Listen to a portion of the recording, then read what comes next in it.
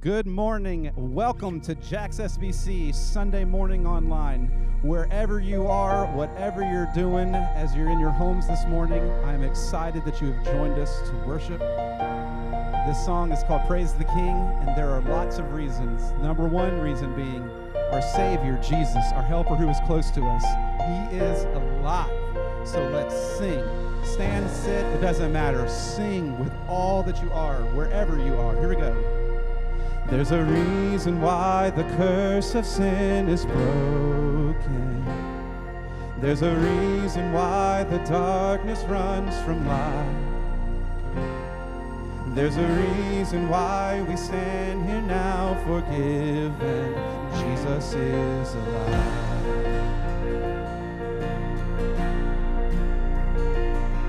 There's a reason why we are not overtaken. There's a reason why we sing on through the night. There's a reason why our hope remains eternal. Jesus is alive. Praise the King. Here we go. Praise the King, and He is risen. Praise the King, and He's alive. Praise the King, and that's defeated. And hallelujah, He's alive. And hallelujah, He's alive. Here we go. There's a reason why our hearts can be courageous. There's a reason why the dead are made alive. There's a reason why we share His resurrection. Jesus is alive. Oh, He's alive. Praise the King, and He is risen. Praise the King, He's alive. Praise the King, and death's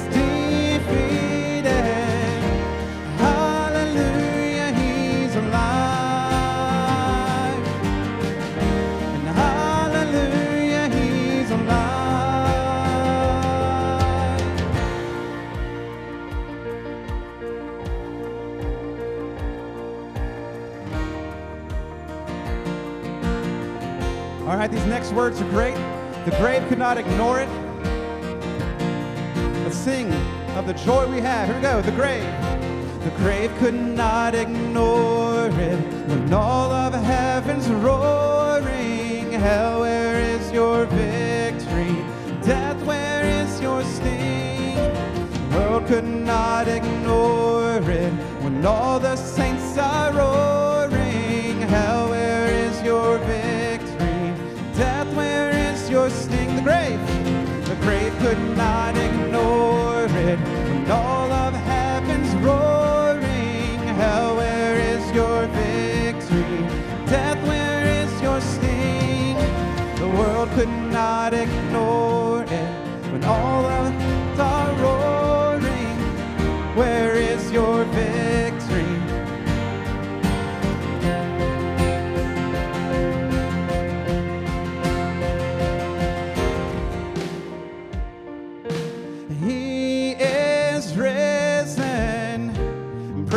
The King, He's alive. Praise the King, that's defeated. Hallelujah, He's alive. And hallelujah, He's alive.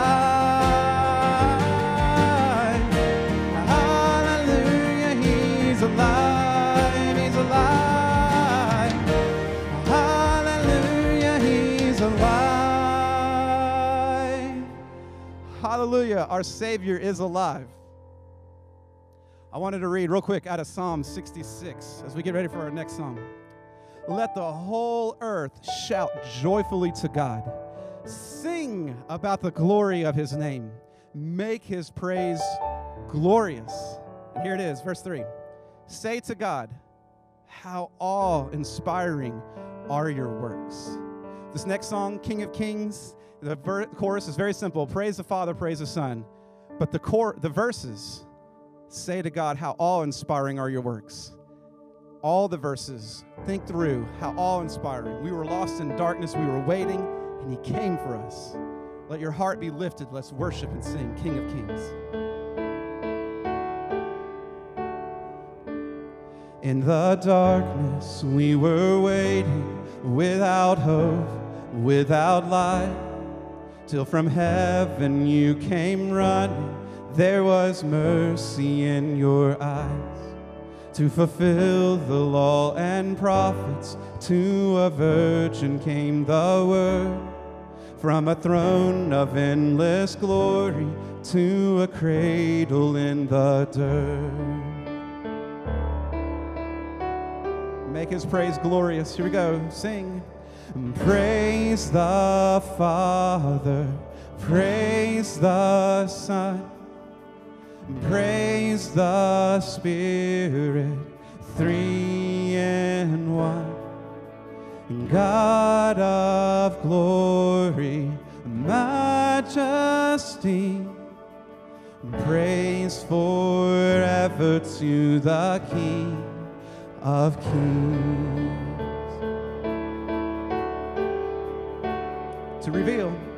To reveal the kingdom coming, and to reconcile the lost, to redeem the whole creation. You did not despise the cross, for even in your suffering you saw to the other side. Knowing this was our salvation, Jesus, for our sake you died.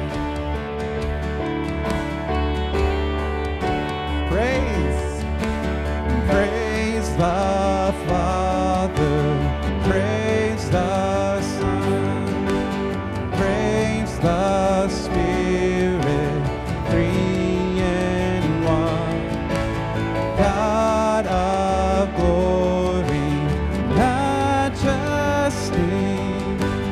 praise forever to the King of Kings.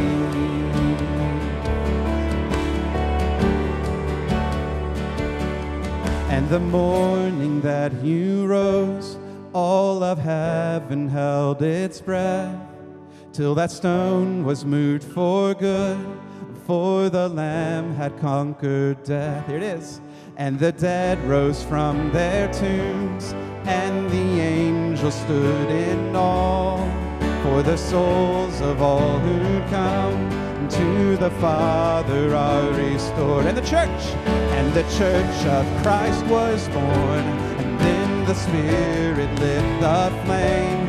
Now this gospel truth of old, it shall not kneel, shall not faint. No matter what, by his blood and in his name, in his freedom I am free, for the love of Jesus Christ, who has resurrected me.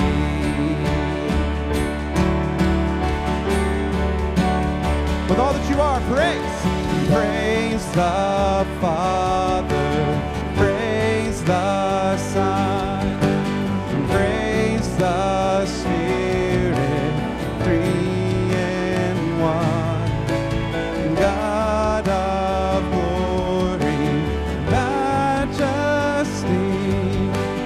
praise forever to the King of Kings. Praise the Father. Praise the Father, praise the Son, praise the Spirit, three in one. God of glory, majesty, praise forever to the King of Kings. Praise forever to the King of Kings.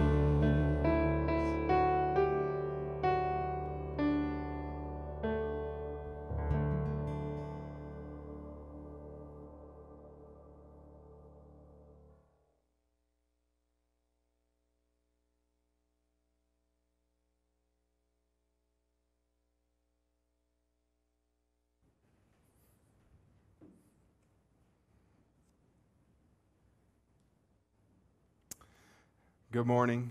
It is great to be with you this morning. I am thankful for this time, Jonathan and Dustin leading us in worship. I want you to know that we miss being with you.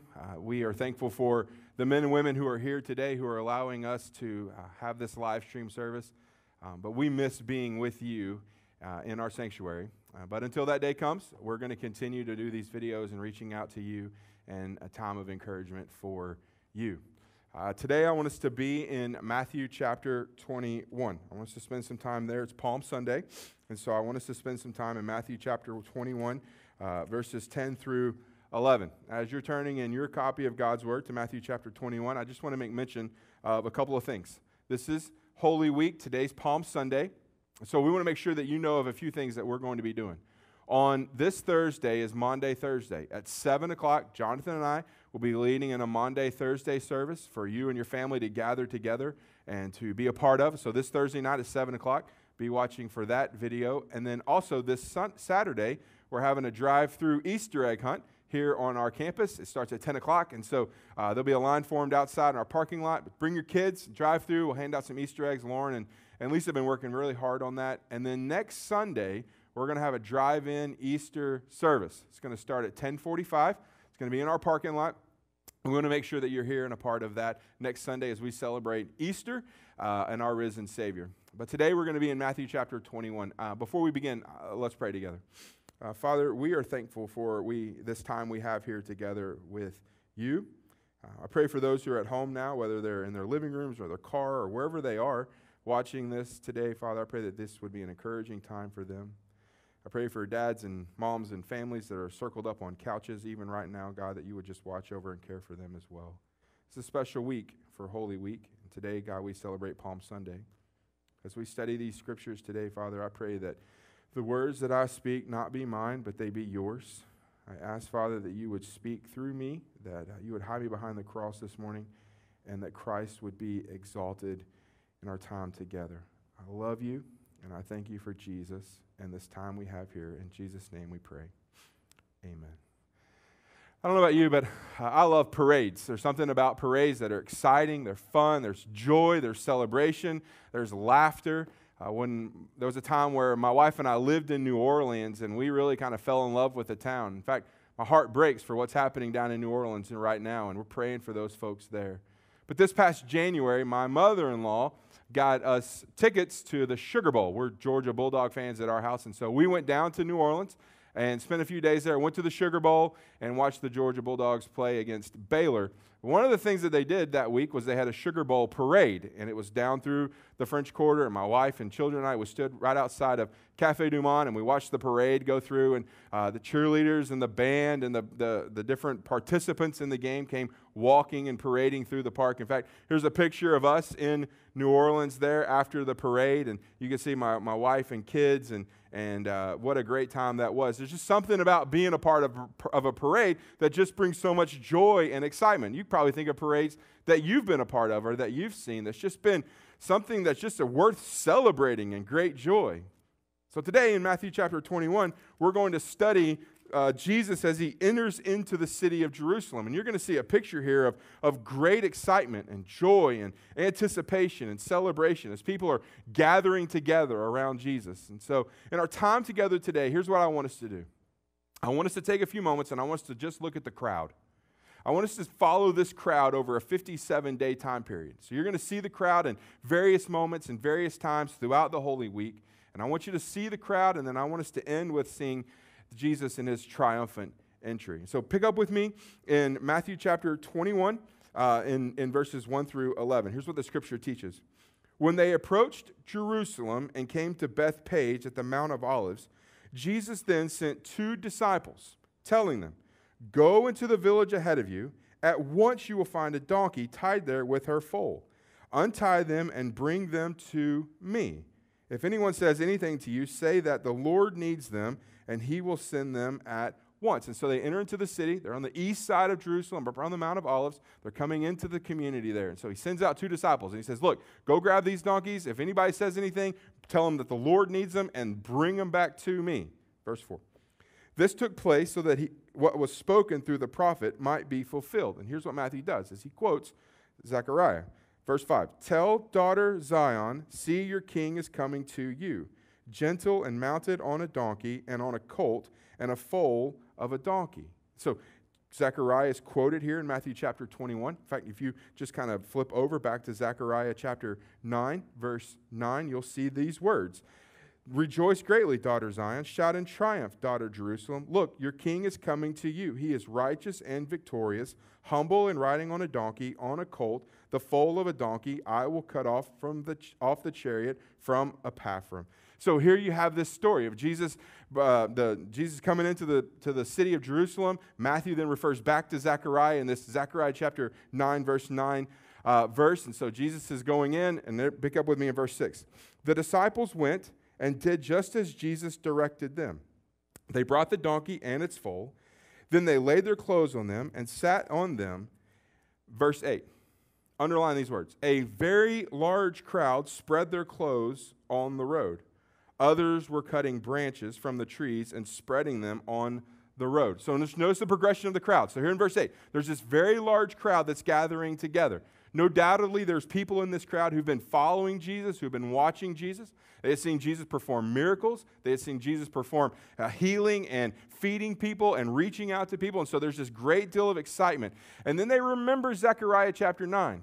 They remember the words of Zechariah and God to the nation of Israel, that the king will be coming in on a donkey. And so you can just imagine there's this growing anticipation and excitement. In fact, the verse tells us people are cutting down limbs. They're waving palm branches. They're throwing their overcoats down on the ground as Jesus begins to walk into the city of Jerusalem. So there's this great anticipation and great excitement as Jesus heads in. Go back to the text, verse 9. Then the crowds who went ahead of him and those who followed shouted, Hosanna to the God of David. Blessed is he who comes in the name of the Lord. Hosanna in the highest heavens. So the scripture says in verse 9 that there's crowds who went ahead of him, there's people in front of him, and then there's crowds behind him, and they're shouting and they're singing this. This is from the book of Psalms, Psalms chapter 118. You can write this down. Psalms chapter 118, verse 25. Lord, save us. Lord, please grant us success. He who comes in the name of the Lord is blessed. From the house of the Lord we bless you. The Lord is God, and he has given us light. Bind the festival sacrifice with cords to the horns of the altar. You are my God, and I will give you thanks. You are my God, I will exalt you. Give thanks to the Lord, for he is good. His faithful love endures forever. So there's this huge singing going on. Crowds and people begin to gather. Some historians say in this day in the nation and the life of Israel, there's probably close to 1 million people in the city of Jerusalem during this time. So you can just think through. Crowds gathering together, people rejoicing and celebrating and shouting, quoting Psalms chapter 118, and all this joyful excitement. And they're crying out in anticipation and excitement. Verse 10. When he entered Jerusalem, notice, the whole city was in uproar, saying, Who is this? The crowds were saying, This is the prophet Jesus from Nazareth in Galilee. So it goes from crowd in verse 9 to crowds in verse 8. And then in this verse 10 here, there's this huge crowd. The entire city was in an uproar. And people are wondering, who is this man on this? Who is this one who's entering to the city? And people are responding back. This is the prophet Jesus from Nazareth of Galilee. This is the one we've watched and seen perform miracles.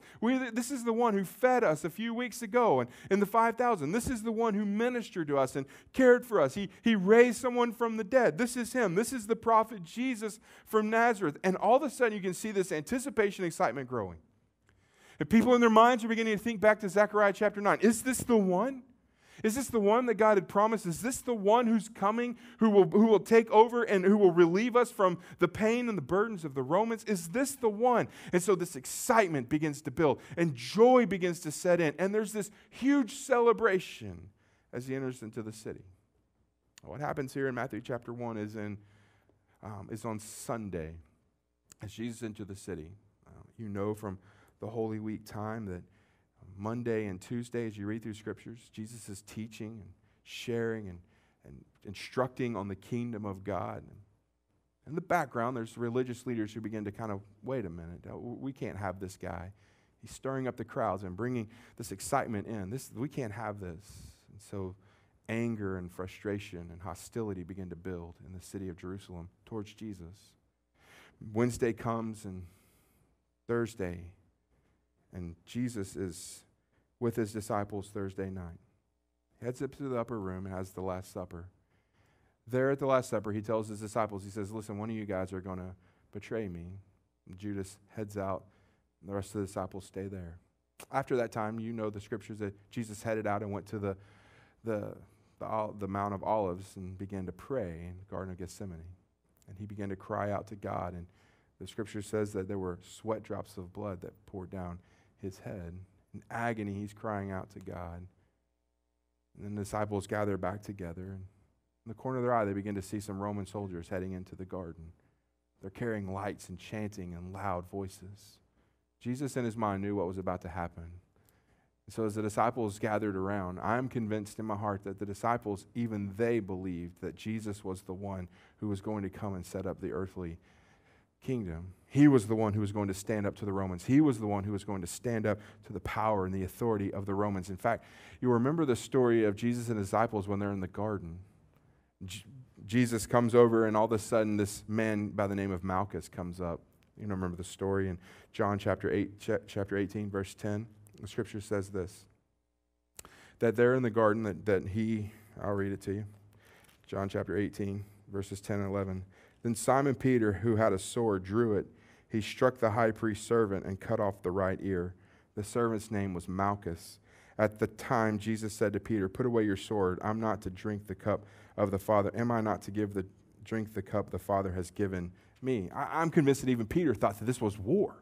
That he was going to stand and fight against the Roman soldiers, that he was going to watch Jesus in his power and his might go against the Roman soldiers. And so Peter pulls out his sword, swings it at Malchus' neck, missing, cuts off his ear, and his ear falls down. And Jesus says, listen, put the sword away. And so Peter steps back, and Jesus bends down, takes the ear, and puts it on the head, and it's healed. And in this moment, healing begins to take place. And Jesus says, listen, this is what I've come to do. And the disciples scramble in the middle of the night. They take off and go to various places and hide. And then you'll remember from the story that Jesus is taken. The scriptures teach us that he's brought before Pontius Pilate. And there before Pontius Pilate, the disciples have fled and ran. But the scriptures tell us that there's a crowd that gathers again. Go in your copy of God's word, write this verses down. Matthew chapter 27, verse 22. Here's what happens. Pilate asked them, what should I do with Jesus, who is called Christ? They all answered, crucify him. Then he said, why? What has he done wrong? But they kept shouting all the more, crucify him, crucify him. When Pilate saw that he was getting nowhere, but that a riot was starting instead, he took some water, washed his hands in front of the crowd, and said, I am innocent of this man's blood. See to it yourselves. And then all the people answered, his blood is on us and on our children. This crowd, who 5 days before this were chanting and singing Hosanna and praises to God, who were celebrating in the streets of Jerusalem, who were rejoicing as Jesus entered into the town. This same crowd, these people, no doubt there's people within this crowd who were part of the crowd on Sunday in Matthew chapter 21. And here they're crying back to Pilate, kill him, kill him, kill him. Crucify him, crucify him. Let his blood be on our hands and the hands of our children. And there's this angry riot that begins to emerge here in this story in Matthew chapter 27. And you can see the anger and the hostility that emerges from this same crowd of people who just a few days earlier were crying out to Hosanna the King. And now they're shouting to Pilate, kill him, kill him, kill him. Jesus is taken from there, and he's beaten, and he's led to a cross, and there Jesus dies, which is Good Friday. 6 hours hanging on a cross in pain and suffering. And Jesus dies. 3 days later, Jesus rose from the dead. We'll study this next week. As Jesus rose from the dead and conquering death, and for 40 days, Jesus walked on the earth, ministering and caring for people. You read this at the end of the scriptures in the Gospels. And as he's heading out into the communities, he's reaching out and caring for people. And then 40 days later, Jesus ascends into heaven. Acts chapter 1. As Jesus heads up in Acts chapter 1 and ascends into the heavens, you have the story of Peter in Acts chapter 2 standing up and proclaiming the gospel. At the end of Acts chapter 1, the Holy Spirit is poured out and the day of Pentecost takes place, 10 days after the ascension. So we're now 57 days from Matthew chapter 21 to this story here in Acts chapter 10. And the crowd had gone from celebrating and worshiping the triumphal entry of Jesus to crying out and asking for his death. And so here in this moment, the crowd's back together. They're in Jerusalem, and Peter stands up in Acts chapter 2, and he begins to proclaim and preach the gospel. He begins to stand up and talk about who Jesus was and the ministry and the life of Jesus and what Jesus has accomplished for them on the cross of Calvary. So pick up with me in Acts chapter 2, this sermon that Peter's preaching. Acts chapter 2, verse 32.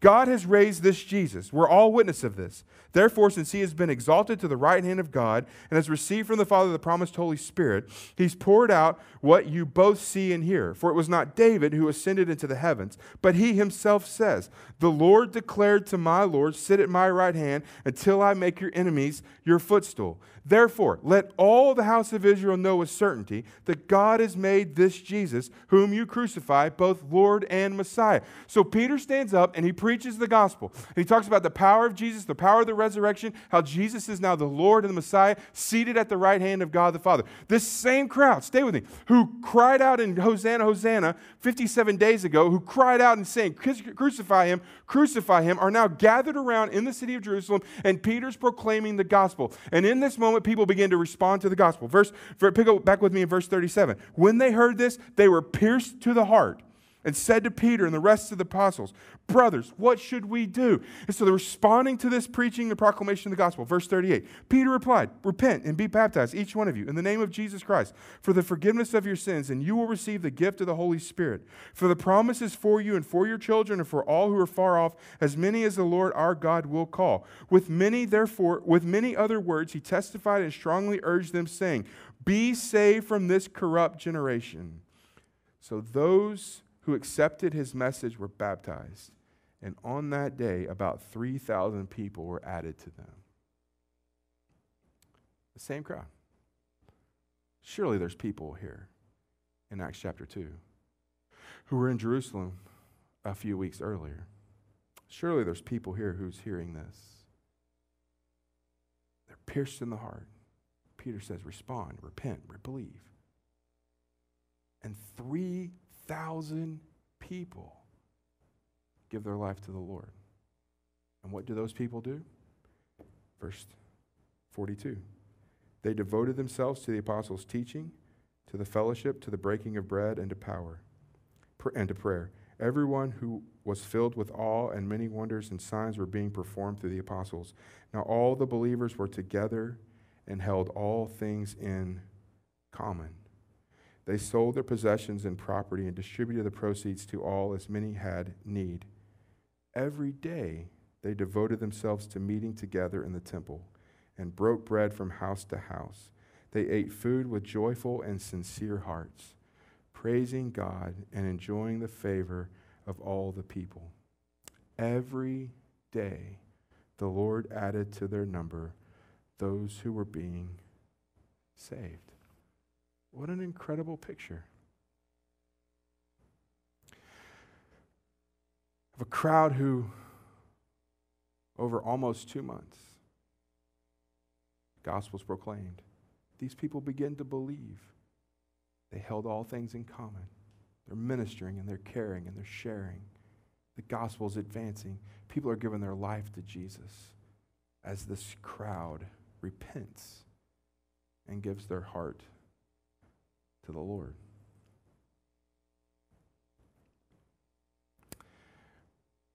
But you know, beloved, there will come a day when there will be another triumphant entry. We know the scriptures teach that there will come a day when this Jesus who ascended, Acts chapter 1, who is seated at the right hand of God the Father, making intercession for you and I, will return. And on that day when he returns, he will not enter into a city on a donkey, but he will enter through the eastern sky on a horse in power and splendor. In fact, this is what the scriptures say in Revelation chapter 21. In Revelation chapter 21, verses 9 through 17. I'm sorry, Revelation chapter 19, verses 11 through 16. Sorry. Then I saw heaven open, and there was a white horse. Its rider is called Faithful and True, and he judges and makes war with justice. His eyes were like a fiery flame, and many crowns were on his head.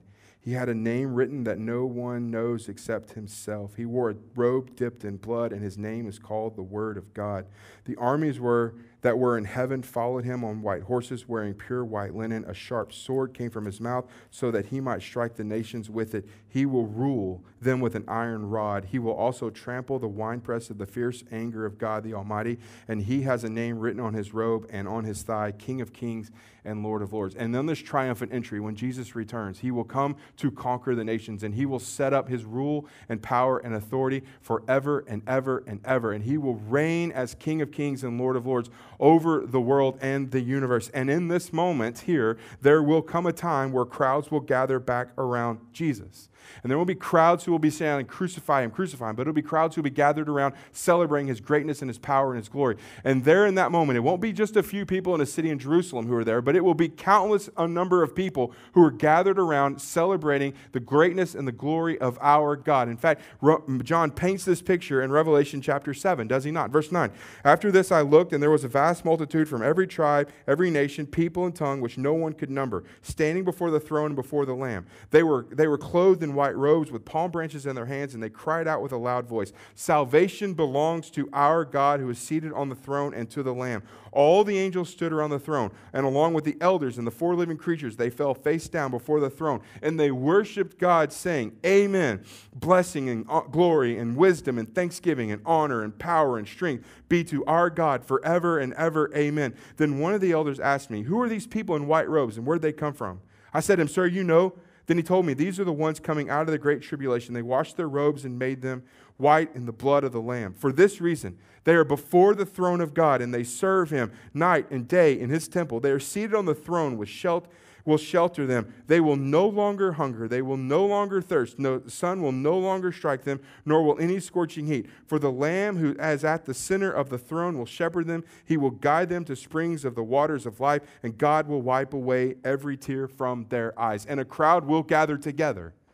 And they will not shout, crucify him. They will shout praise and honor and glory to him. And they will bow down before him and worship him. And they won't throw their coats before him, but they will throw their praise and honor before him. And in this moment of celebration and joy and anticipation of the King of Kings and the Lord of Lords, every tribe, every nation, every person who's ever lived will gather together in that moment, and every knee will bow and every tongue will confess that Jesus Christ is Lord. And in this moment of celebration, of honor and praise, the King of Kings and the Lord of Lords, the sovereign Lamb of God, will there stand in the throne, and we will worship and celebrate him forever and ever and ever and ever and ever. What a moment and day that will be of anticipation and excitement. No more tears, no more pain, no more suffering. This will not take place over a Zoom meeting, but we will gather together and we will celebrate there the person of the Lord Jesus Christ. So you see this crowd. Hosanna. Crucify him. Give the life to the Lord. The church explodes. The gospel is advanced. And one day Christ will return. And we will gather around. And there will be no coronavirus. There will be no cancer. There will be no death. There will be no sorrow. There will be no pain. There will be no hurt. There will be nothing. But everything, as we gather there, will praise and celebrate the King of Kings and the Lord of Lords forever and ever and ever.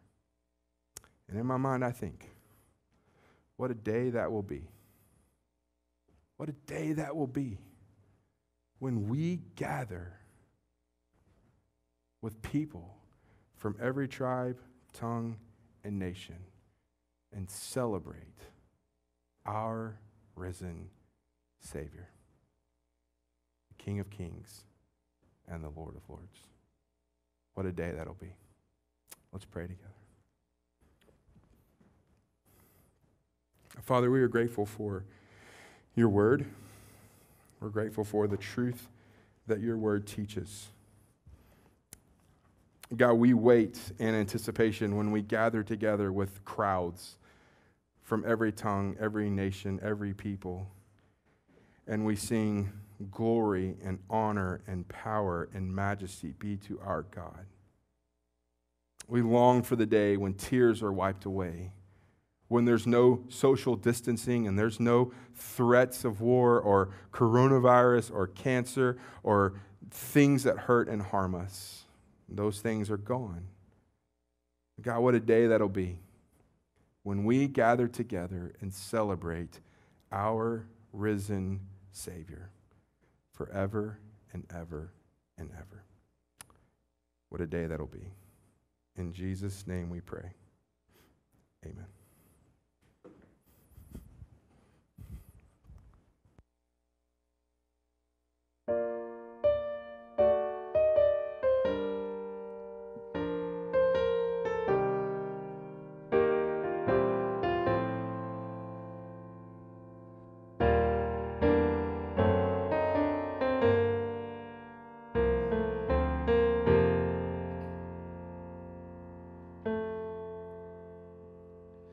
One day you'll make everything new, Jesus. One day you will bind every wound.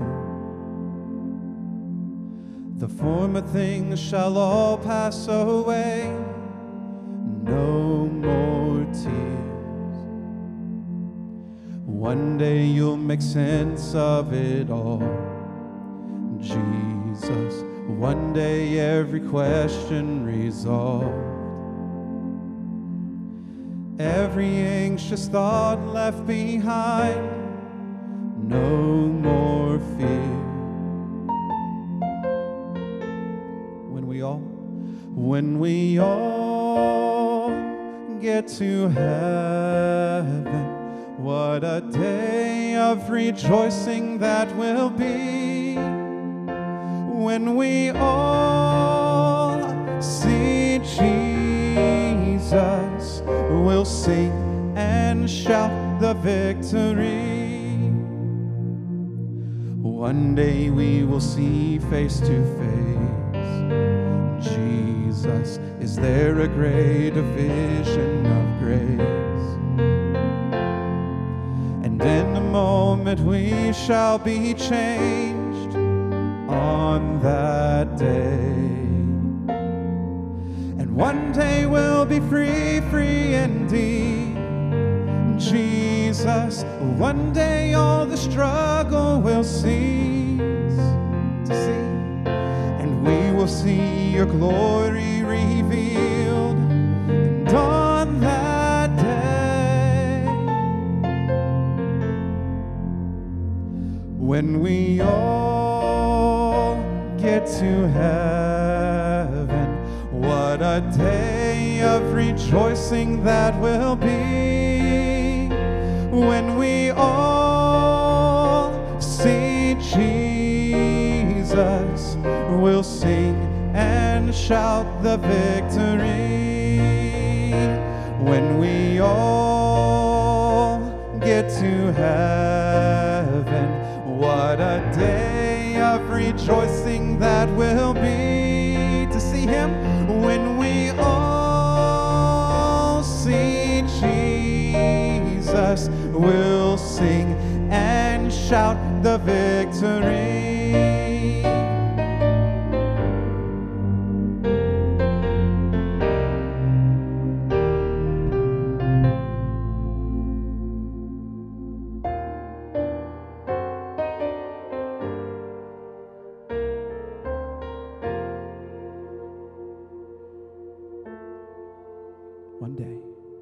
One day we will see face to face Jesus. Is there a greater vision of grace?